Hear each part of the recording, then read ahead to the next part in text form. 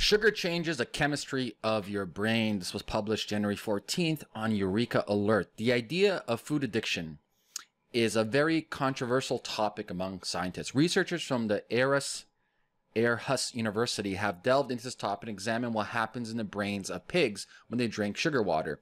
The conclusion is clear. Sugar influences brain reward circuitry in ways similar to those observed when addictive drugs are consumed. The results have just been published in the journal Scientific Reports.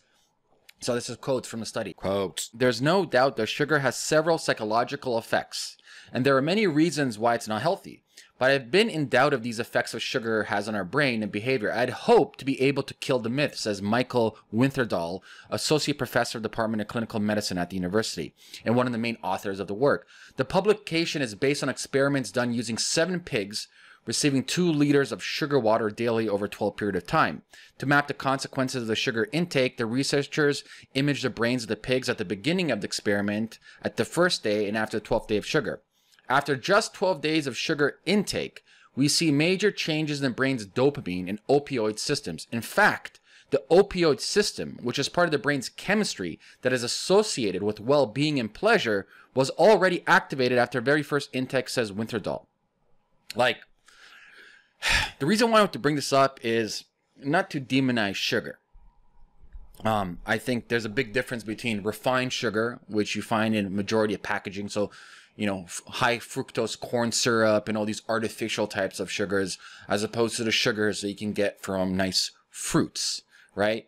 The point of this is, listen, sugar is a highly addictive substance. And at the end of the day, these highly addictive substance, what happens to the body? You want more of it.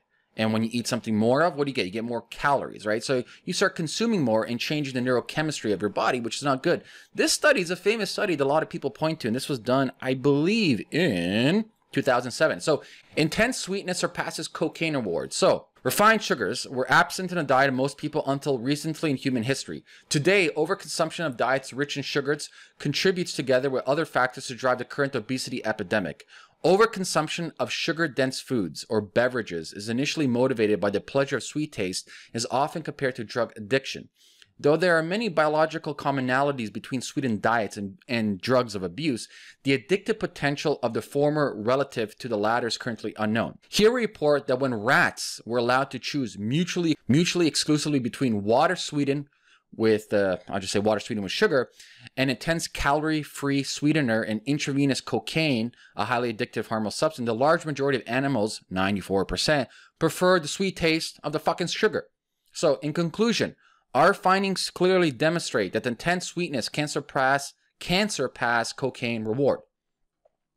Listen, I think especially if you are somebody who's looking to better your life, and if you're looking to become, let's say, the best version of yourself, both physically, mentally, spiritually, I think you better look at the fact that sugar is not the most healthiest fucking thing in your diet. And so simple things that you can do is start reducing the garbage foods that you eat. And so like I said, this isn't me telling you don't eat fruits. Fruits are fucking great. This isn't me telling you don't have some nice dessert once in a while. That's not the point. The point is to let you know that the sugar changes your neurochemistry. It's more addictive, at least in the rat studies, more addictive than fucking cocaine. And majority of the foods, packaged foods, processed foods, let's call it SAD, the standard American diet, it's fucking loaded with artificial sugar. The worst of the worst. High fructose corn syrup. And so play it smart, man. Like, let's finish off over here. Here we go. Look at this. In quotations. If sugar can change the brain's reward system after only 12 days, as we saw in the case of the pigs, you can imagine that a natural stimuli, such as learning or social interactions, are pushed into the background and replaced by sugar and or other artificial stimuli. We are all looking for the rush of dopamine. And if something gives us a better or bigger kick, then that's what we choose, explains the researcher.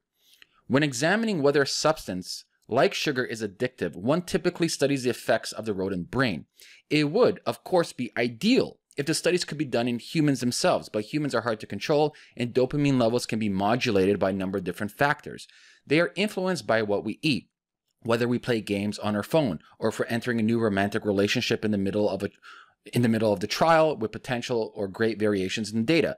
The pig is a good alternative because its brain it's more complex than a rodent and large enough for imaging to do deep brain structures using brain scanners or using human brain scanners. The current study in mini pigs introduced a well-controlled setup with the only variable being absence of presence of sugar in the diet, right? And so the researchers hit something very important over here. They talked about dopamine, right? Dopamine. We're highly addictive creatures. People are addicted to social media. People are addicted to porn.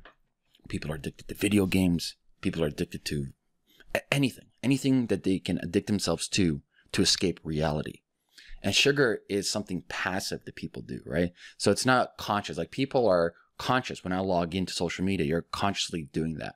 When I'm playing, let's say, video games, people are consciously doing that. But sugar, it's an afterthought, right? People don't think about it. Oh, I just had this Snickers bar. They don't think about it. Or I just had this drink. They don't think about it. It's secondary. But it's one of the most dangerous things possible for the health of your mind.